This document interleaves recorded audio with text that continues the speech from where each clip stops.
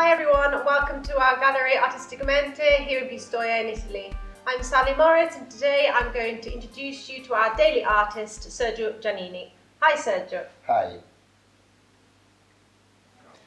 Born in Pistoia in 1954, Sergio Giannini, who began his studies in technical training and following that architecture, simultaneously developed an interest in graphic and pictorial research that slowly evolved from an expressiveness bordering on the satirical to a seemingly non-figurative approach focused on chromatic balance.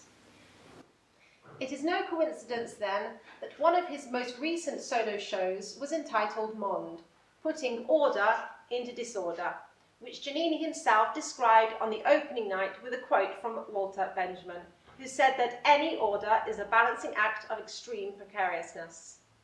With his work, Giannini wants to convey how modern society overflows with stimuli and information that can generate visual confusion and an inability to distinguish between real facts and fake news.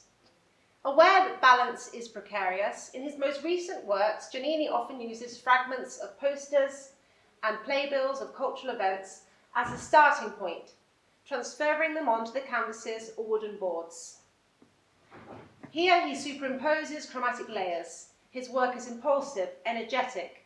Erase, superimpose, remove, add, and only then does he define areas with symbols. Symbols that restore unity to what would otherwise be lost in the abstract.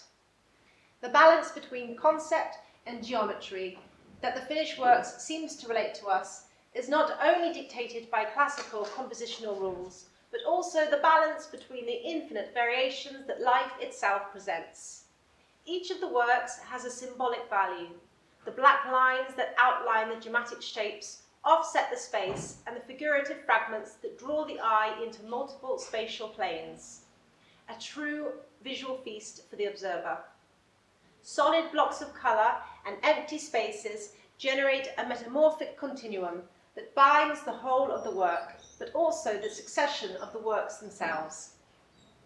We could say that Giannini's recent paintings are above all a mirror and a safeguard for that richness of life that exists in every fragment of reality, which claims the right to exist and not to be erased by time, by the speed of consumption, or above all, by the predominance of that background noise that makes us all unable to listen. That's all from us. Thank you for watching, and we'll see you soon for another one of our outstanding artists here in Artistikamente. I'm Sally. Bye.